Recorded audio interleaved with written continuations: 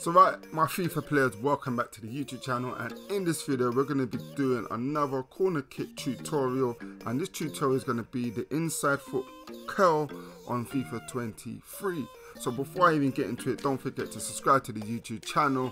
We're growing as a family, and let's get into it.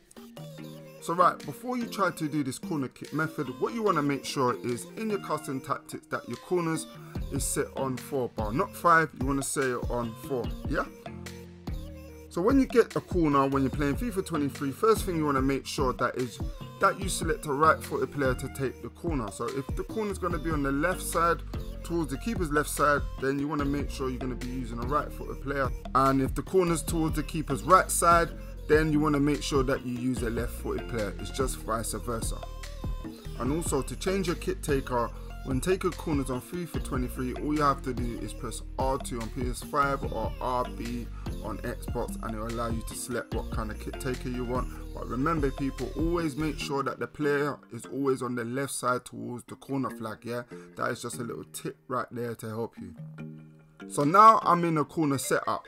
Before I even take this corner, the first thing I want to make sure is that the line is kind of straight and is towards, you move the analog stick towards the right till it can't move no more, so it's like in a straight line. Then the next step is you want to make sure that the analog stick is kind of down towards like an inside foot curl, so the last point of it. So you, once you keep pressing the analog stick down, the right analog stick, and it will come to saying chip, then you push it back up to it says inside foot curl. That's going to be perfect. And then the line, you kind of want to direct it in between the penalty spot and the 6-yard box, but a couple more inches towards the 6-yard box, and then we're going to power up to around 3 bar. But before you power up to 3 bar, don't forget to go to corners, set piece tactics, and then press down on your D-pad to make your player run towards the near post. Then you power up to around 3 bar, and then you should see the corner go to the player to the near post, and next it is down to you. All you have to do is try and direct the header into your opponent's goal. Trust me people, try this on FIFA 23, it's quite so effective. Just switch it up. If you're struggling with corners, then use this method. This should help you very much. If you found this tutorial useful, don't forget to leave a comment down below.